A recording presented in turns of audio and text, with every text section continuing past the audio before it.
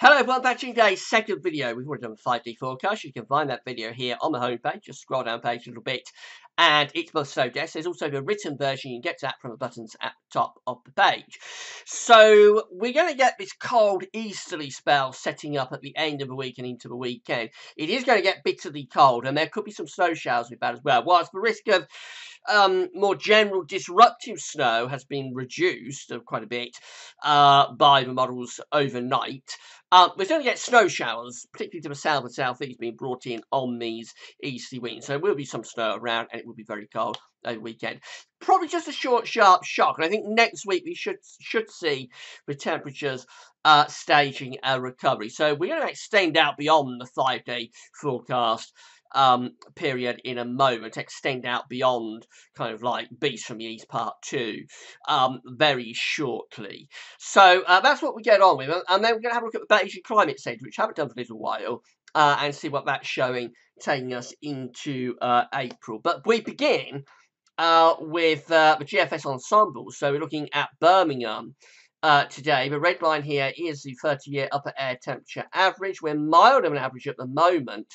It's more or less downhill all the way now with the upper air temperatures through to the end of the week. It won't really be until the weekend, though, that the plunge takes place. It's that plunge just there. Again, going down to between -10 and -15 at 850 HPA, which is very cold, really, really cold, that is, for sort of the second half of March. Quite unusual to see the ensembles going that low.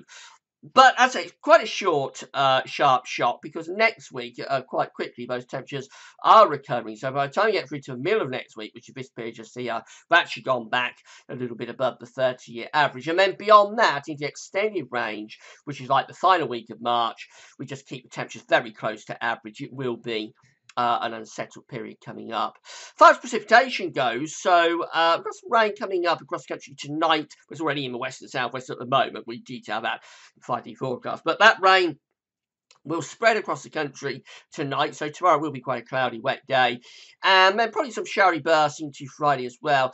As we turn colder, it does turn drier, as it usually does when it gets cold. It gets drier, but not completely dry, so there will be the risk of some snow showers coming through from the east during that cold weather. And then next week, very slowly, it's turning more unsettled again as the west to southwesterly winds begin to come back. This is how the surface temperatures are looking for Birmingham. So starting off quite mild for the next 2 or 3 days. Then the plunge takes place over the weekend. So by weekend, we're talking about maximums barely above freezing, really, just at that sort of level. And minimums going below freezing as well. Hard overnight frost. Into the early part of next week, very slowly those temperatures begin to lift back up. It takes a little while to get them there, but eventually by the end of next week, we are back close to around 10 degrees Celsius, which is kind of like average, I would have thought, for Birmingham for a maximum afternoon temperature in the second half of March. Possibly just signs of a little bit of a sliding temperature again as we go through to the very end of the month. But that is really speculative. That's a very long way off indeed. Our temperature anomalies across Europe for the next week, going from the 14th to 22nd of March, are looking colder than average through all places, very reminiscent of what happened with Beast from the East Part 1. Not quite to the same severity with Beast from the East Part 2, but nevertheless still a really cold week coming up through most parts of Europe. You have to go right way down towards Black Sea to find temperature anomalies a little bit above average. Precipitation anomalies look like that, so very wet across southern Europe. Many parts of the Mediterranean, Portugal, Spain, through the Balearic Islands, into Corsica, Sardinia, over to Italy, over the Adriatic, into Balkans. All those areas looking really quite wet indeed, with above average precipitation anomalies. Northern Europe, though, significantly drier than average. So you can see where that high pressure weather block is going to be sitting. It's through Scandinavia, through Denmark, through northern parts of Germany and Poland as well. Drier than average on the eastern side of the UK. A little bit wetter than average still in the south and western side of the UK. So that's how the GFS is picking things up for Sunday. When we're in this bitterly cold east wind, especially so in the south and southeast, will be a really bitter day there, and there will be more snow showers coming in. However, by Monday, that high pressure is already starting to slip down across the country, cutting off the coldest of that easterly wind. That's pushing down in towards France, and we just have light winds. And I would have thought it's mainly dry by the start of next week. Maybe a few snow flurries still left around the eastern coast, but a reasonable amount of dry weather. Expect hard night frost, and that continues into Tuesday as well. By Wednesday, the high pressure is slipping a little bit further southward, starting to infiltrate milder air around the top of the high to Scotland and to Northern Ireland. And by the time we get through to Thursday, actually all parts of the country are going back into a milder west to southwesterly flow. And then that takes us up to day 10, where it starts to turn more unsettled again, with low pressure coming back in from off the Atlantic. And eventually turns very unsettled as we get through towards the final stages of the month, heading up to as far as we can go with the GFS is taking us to Friday the 30th of March.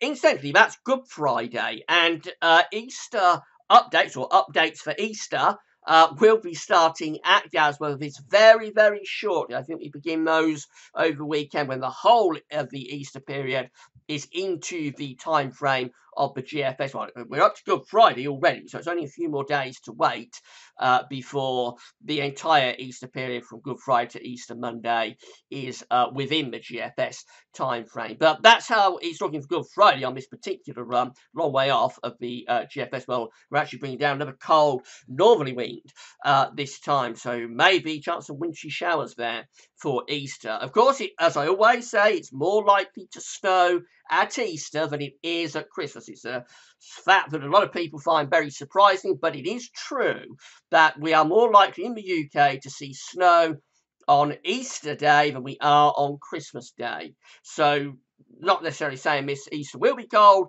but if it was, it wouldn't be all that much of a surprise.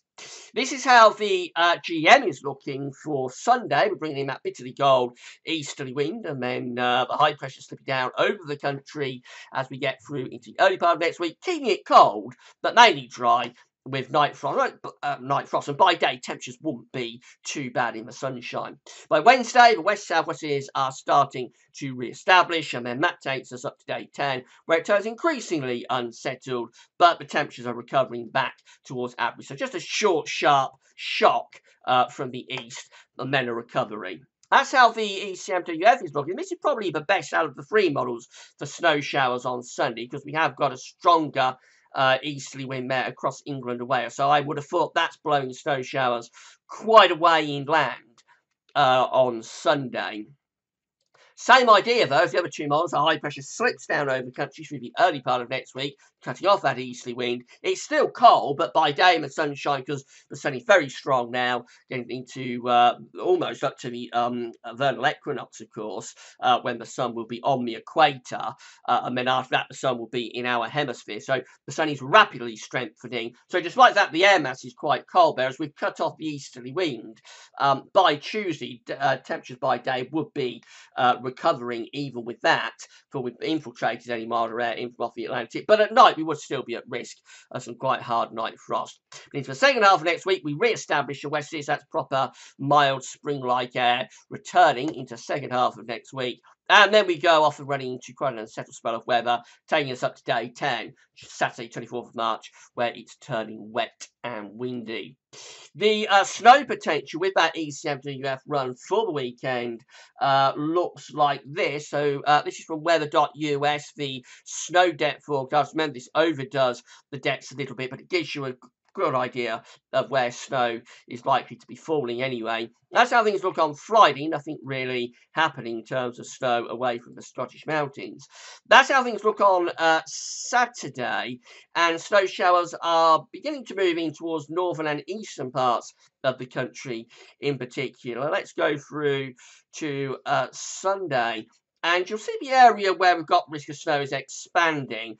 So we have got some snow cover across eastern and southeastern parts of the country, and also across parts of the East Midlands as well. There could be some snow showers moving through there.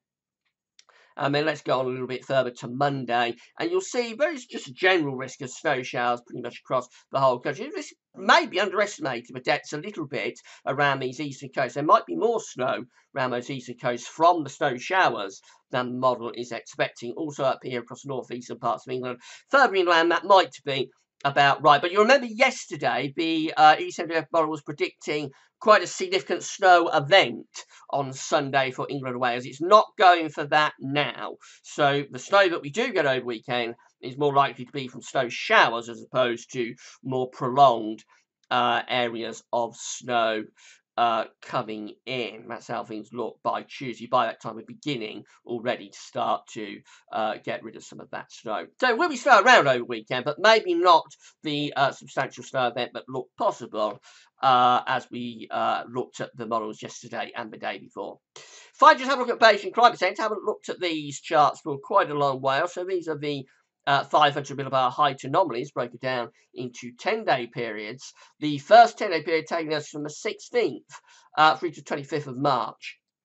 We've got a bit of a blocking signal up to our north, and then we've got below average heights underneath it, and it looks quite cold as well. We're on the cold side of the jet stream, so quite cold and unsettled for the coming 10 days. And then this is likely to continue if the model is right through to the next 10-day period. So this takes us from the 26th of March through to the 4th of April. So this is going over the Easter period, and it doesn't look great. We've got below average heights underneath this large sort of blocking feature that we've got up here. The jet stream remains to our south. So, I mean, it'll be determining the detail, but as far as the broad range, long range model is concerned, there is the possibility there of some quite cold and unsettled weather somewhere around the Easter period. Then the next 10-day period takes us from the 5th through to the 14th of April. So we've lost the blocking. That's the good news. It's still unsettled. Above average heights are down to our southwest. Low pressure below average heights is close to the UK. The jet stream is moving northwards as well. So it's a milder period then as we go further into April. But also watch out for quite a lot of unsettled weather. Then finally, we go through to the last 10-day period, which takes us from the 15th to 24th of April. And we start to build up an area of above average heights over the country with low pressure up to the northwest. That would send the jet stream to our north, and that's really real true spring setting in there around the middle part of April. That would be our first pronounced and probably quite prolonged burst of quite dry and relatively warm weather coming up as well, if that was right, because we go onto the mild side of the jet stream, we lift the jet stream north, and we build that ridge in close to the UK. That could be really quite a nice 10-day period.